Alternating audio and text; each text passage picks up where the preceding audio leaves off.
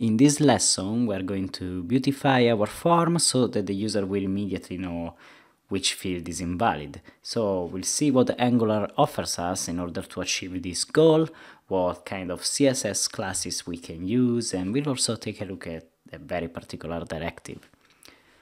If you remember from a few lessons ago, I showed you that there are some properties that we can use to validate our form. One of these is pristine, we have dirty, we have invalid, and so on.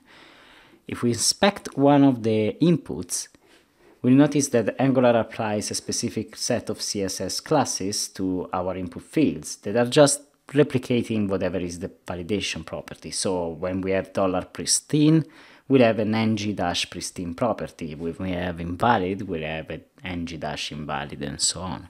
So we can actually use these properties in our CSS. Inside our code, I've created an empty style file, and I've included that regularly inside my index.html at line 14, as you can see. So what I want to do is to add a CSS to highlight in red the input fields that are not valid. So to do that, I'm gonna simply write input.ng-touched.ng-invalid. And my rule is gonna be border 1 pixel solid red, a simple one. So by defining the rule in this specific way, I will be sure that the user has at least touched the input, and the validation highlighting will not be present if the user didn't interact with the form. In our updated add event form, I'm going to just type one character in the name field, and I'm going to click on the description. As you can see, the field is highlighted in red, and as soon as I type the next two characters, so it will be between 3 and 50 characters, the input text is again highlighted as it used to be. Description is now being highlighted in red because it's mandatory, so I'll type my desk.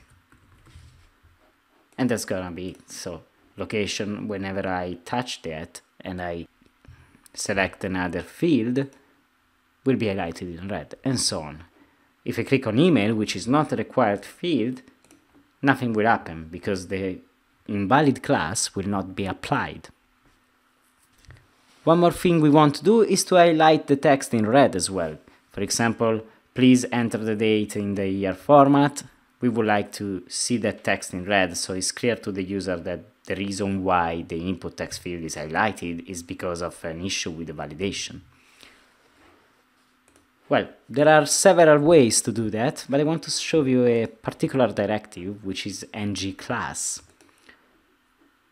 The ngClass directive is a powerful directive when it comes to style sheet because we can programmatically define what CSS class will be applied. What I mean by that? If we scroll up to our input type name, specifically we're going to add the ngClass directive to the containing div, our form group, because it contains both the label, the input itself, and the validation message, and we want all of that to become red whenever there's an error. So we'll type ng-class.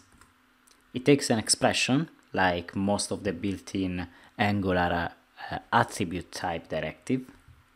And we're gonna open and close two curly brackets. And between single quote, we'll type our class name. And I'll use a Twitter Bootstrap one, which is has-error. Followed by a colon sign, and now we'll type our validation rule.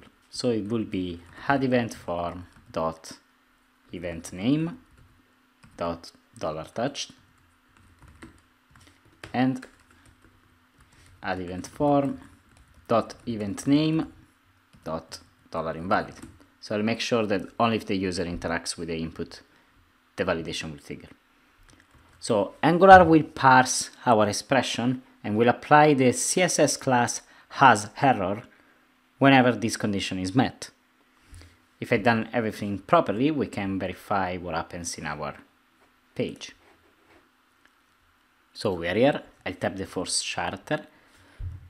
Angular is showing me the message, but it's not applying the class. Because, well, it's also okay, because we don't want that to become red as long as the user types for the first time. But when I click outside the field, I click on the description, it becomes red, and the whole message is. And as soon as I type correctly an event name, everything is back to normal. So this is looking alright. It's better than it was previously, is more immediate to the user, and what we need to do is just to apply the same rule to the remaining fields.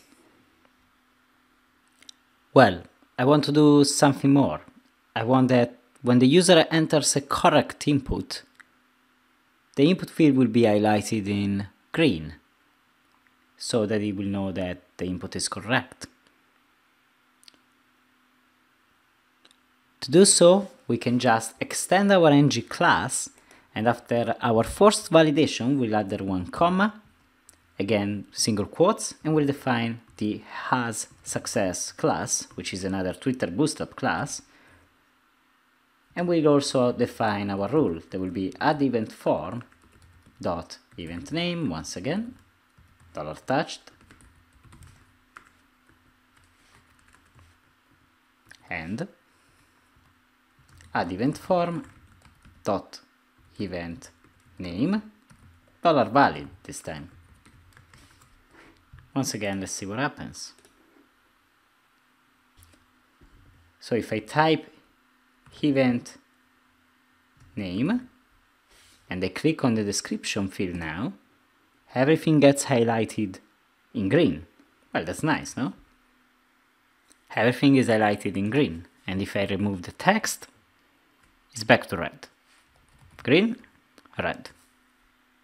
Well, you can play with the ngClass as you prefer. Well, this is the most basic way of using that, but you can define your own function inside your controller or in your services to deal with more complex logic.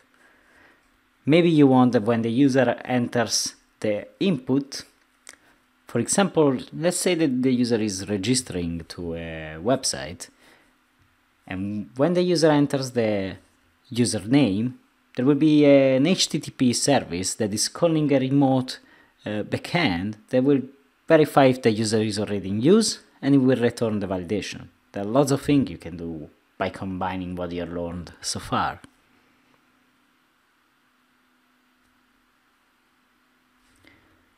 Well, let's move into the next chapter.